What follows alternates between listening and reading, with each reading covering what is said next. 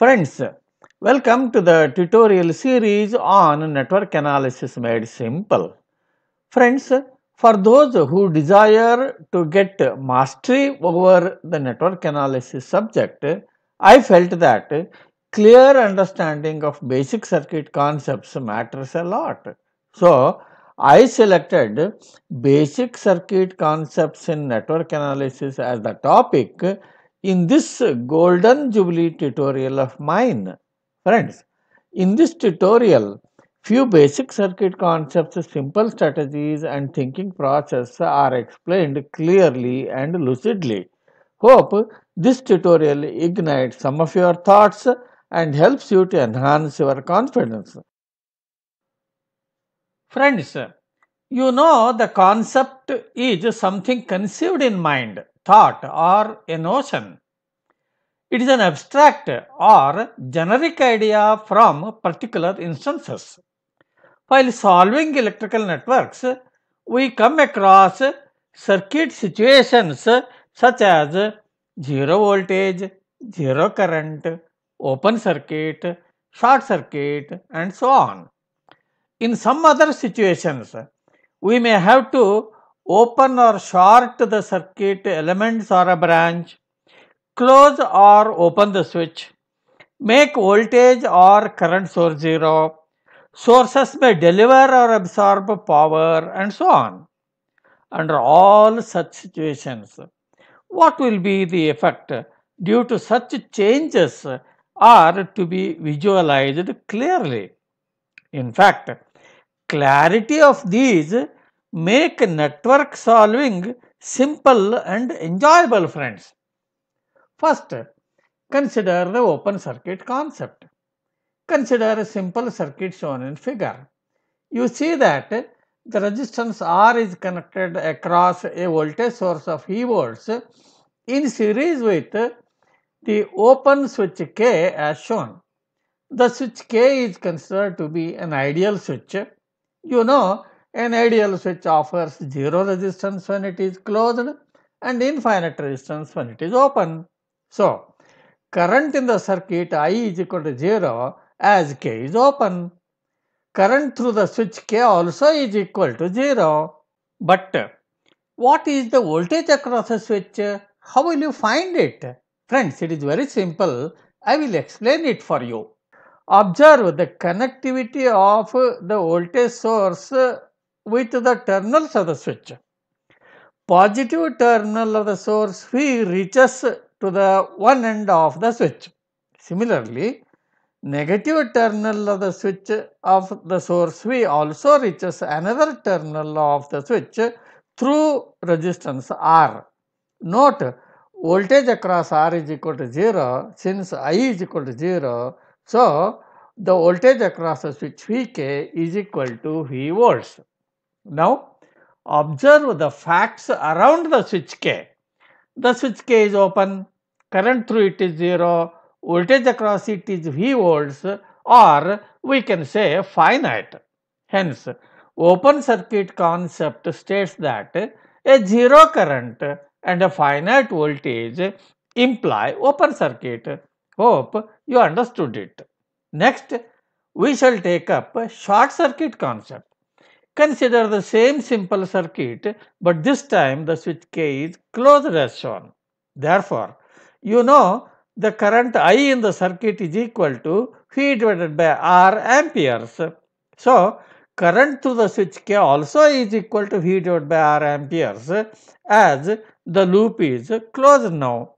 But voltage across the switch Vk now is equal to 0 as the switch offers 0 resistance.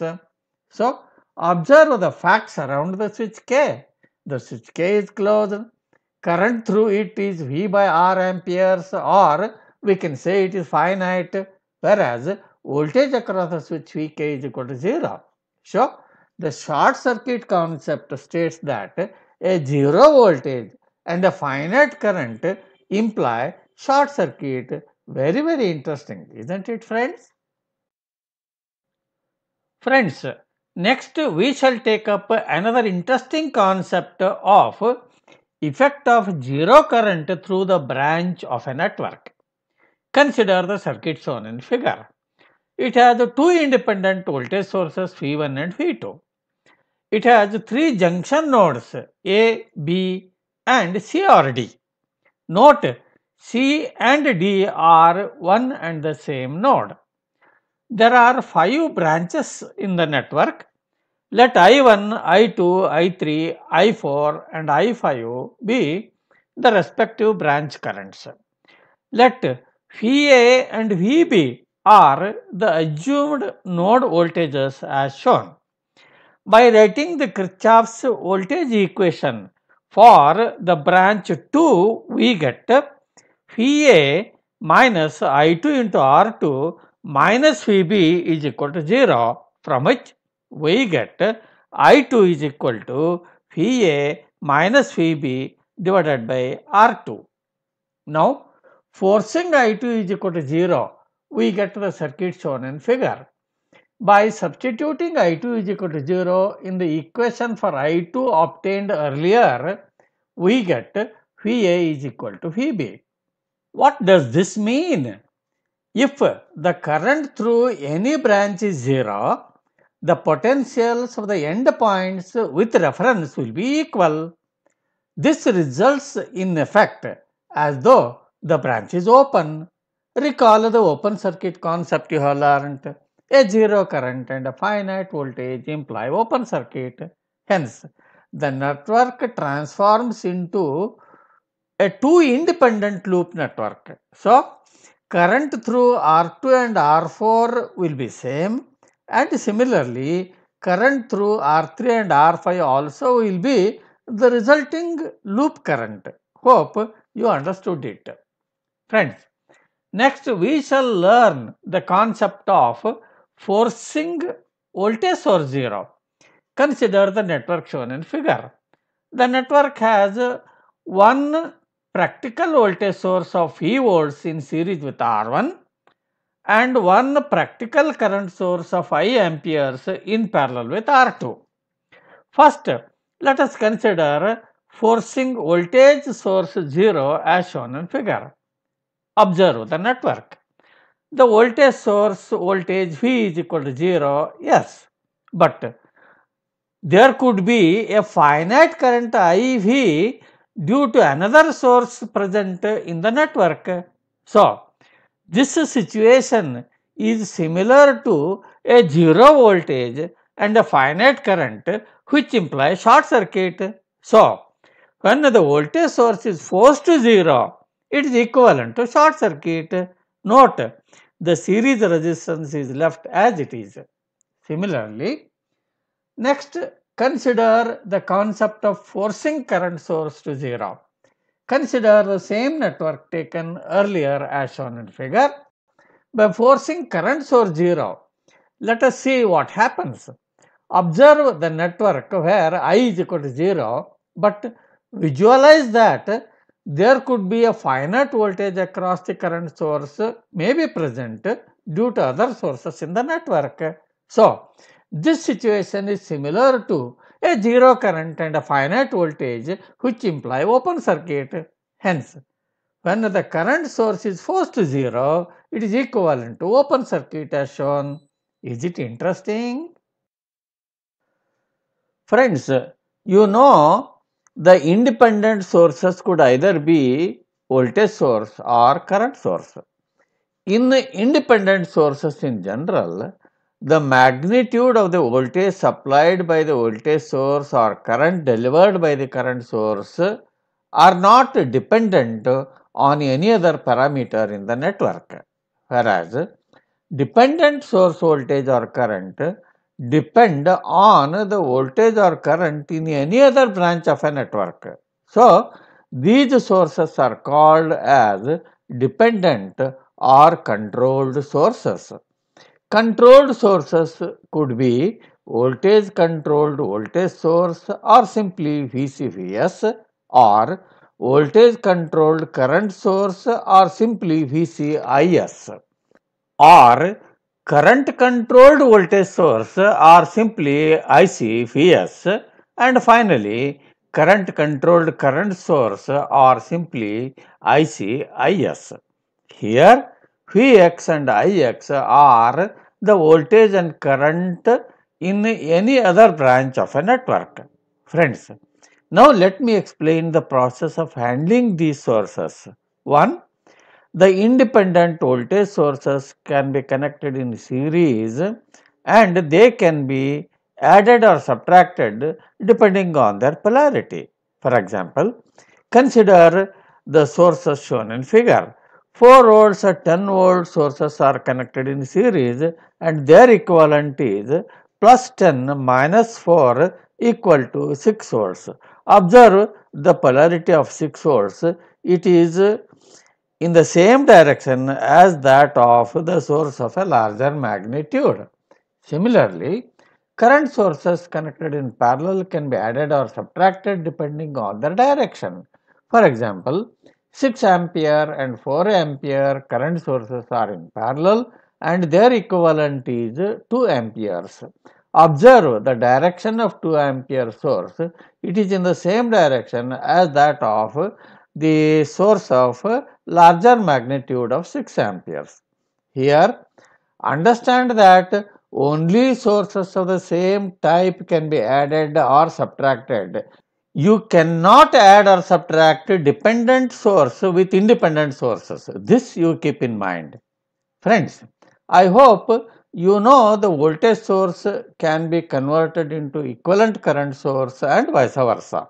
But understand that this conversion process can be carried out both on dependent and independent sources if they are convertible. What do I mean by if they are convertible? Friends, voltage source is convertible only if there is a series resistance or impedance in series with it. Similarly, a current source is convertible only if there is a resistance or impedance is present in parallel with it. For example, consider the circuit between the terminals A and B. There is one practical independent voltage source of 10 volts in series with 2 ohm. This is convertible. Similarly, a voltage controlled current source of 8 V1 amperes is in parallel across 3 ohm resistance. This also is convertible. By converting this dependent current source, we get 8 V1 into 3, which is equal to 24 V1 volts in series with 3 ohm as shown in figure. Further, 10 volts and 3 volt sources are in series, so their equivalent is plus 10 minus 3 equal to 7 volts with the polarity shown. Further, you see that 2 ohm and 3 ohm are in series and their equivalent is 5 ohm. So, here we have reached the end of conversion process. We cannot add or subtract dependent and independent sources. This you should keep it in mind. Friends, next we shall learn another concept of source delivering and absorbing power. Consider the voltage source shown. If the current leaves the positive terminal of the source, it delivers power. On the other hand, if the current enters the positive terminal of the voltage source, then it absorbs power. Similarly, consider the current sources. If the direction of the current and the polarity of the voltage across the source is oriented in the same direction, then the current source delivers power. Whereas, if the direction of the current and the polarity of the voltage across it are oriented in different direction, then the current source absorbs power. Hope you understand it. Friends, next we shall solve few numerical examples to emphasize the concepts we have learnt. Consider an example to find the short circuit current ISC after short circuiting the terminals A and B in the network shown in figure. Friends, if you have understood the open and short circuit concepts learnt earlier clearly, You can solve this problem without pen and paper within few seconds. I will tell you how. Consider the circuit after short circuiting A and B terminals as shown. As a result, Vx becomes 0. The voltage controlled voltage source of 3 Vx becomes 0. It is then equivalent to a short circuit. This results in 15 ohm and 1 ohm being short circuited, hence can be eliminated. Then Isc is equal to 5 volts divided by 2 ohm, which is equal to 2.5 amperes. It is so simple, isn't it, friends? Friends, before I explain the concept of voltage rise and voltage drop across a passive element, I prefer to explain a mechanical analogy of constant velocity water flow in a canal as shown. Observe the figure. You see, plate A is there in the canal. When the plate is stationary, the velocity of water before reaching the plate is constant. Let the water level be maintained at level A as shown. Now, let us move the plate against the direction of water flow. What do you expect? Friends, water level rises to position B as shown. On the other hand, if the plate is moved along the direction of water flow, say from position B to position C, what do you expect to happen now? Friends, now water level drops to position C as shown. So, what did you learn from this? If the plate is moved against the direction of water flow, there will be a level rise and it can be taken as positive. On the other hand, if the plate is moved along the direction of water flow, there will be a drop of water level. It can be taken as a negative. Friends, exactly this analogy can be applied to identify the voltage rise and voltage drop across the circuit element. Consider a simple electric circuit shown in figure. You know, in this simple circuit, voltage across R is equal to I into R volts. But the point of interest now is to understand when there will be a voltage rise and when there will be a voltage drop. Now, in comparison with the experiment explained earlier, current here is similar to water flow. Plate can be considered to be tracing the circuit either in the direction or against the direction of current flow. Now, if you trace against the direction of current, that is from B to A, there will be a voltage rise and I into R can be taken as positive I into R. Similarly, if you trace the circuit say in the direction of current flow, that is from A to B, there will be a voltage drop and I into R can be taken as a negative. So, as a thumb rule, to find the voltage rise or drop, look at the direction of your tracing the circuit. Tracing in the direction of current flow will be a voltage drop, hence take negative. Tracing against the direction of current, there will be a voltage rise and take a positive. But when you trace active element, such as say a source, if you trace from negative to positive, take positive, and if you trace from positive to negative, take a negative. So, now if you trace this simple circuit in the clockwise direction, that is from A to B to C to D to A, we get minus I into R plus V is equal to 0. And if you trace the circuit in the anti-clockwise direction, that is A, D, C, B, A, we get minus V plus I into R is equal to 0. You see that both equations are the same. Hope the concept of voltage rise and voltage drop is clear to you. Friends, next we shall learn the concept of Kirchhoff's current law applied to a cascaded network. We know that the Kirchhoff's current law is applied to a junction point in a network. but it can also be applied to a cascaded networks. Observe the cascaded networks shown in figure. Currents I1 and I3 are entering the network N2 and I2 is leaving it. So, Kirchhoff's current law applied to cascaded network states that the algebraic sum of the currents flowing towards a cascaded network is 0, or sum of the currents entering the cascaded network is equal to sum of the currents flowing away from the network. That is simple.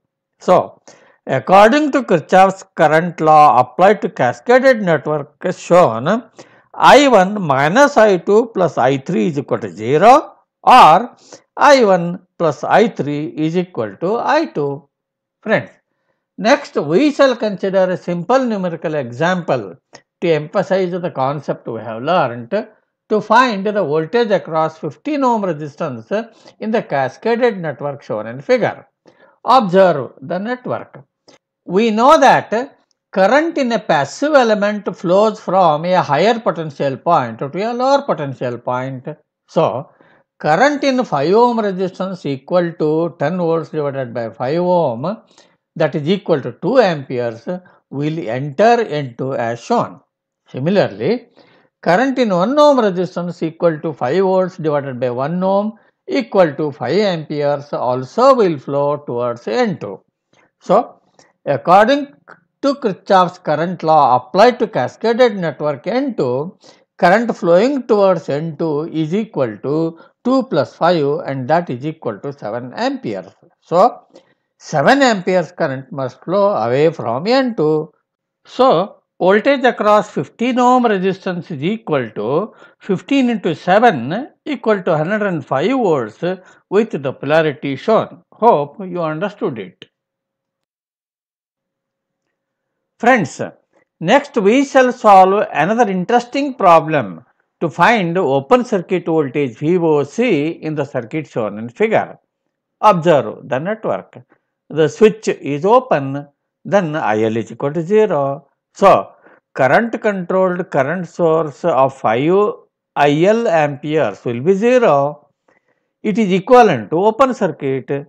Because IL is equal to 0, no current will flow through 2 ohm, 1 ohm and RL. Hence, VOC appears across the current source of 5 amperes.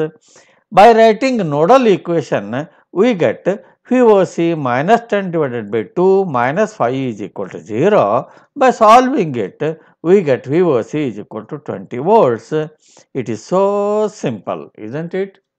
Friends, next we shall solve another example to find VOC and ISC in the network shown in figure. Observe the network. The terminals A and B are open, so Ix is equal to 0.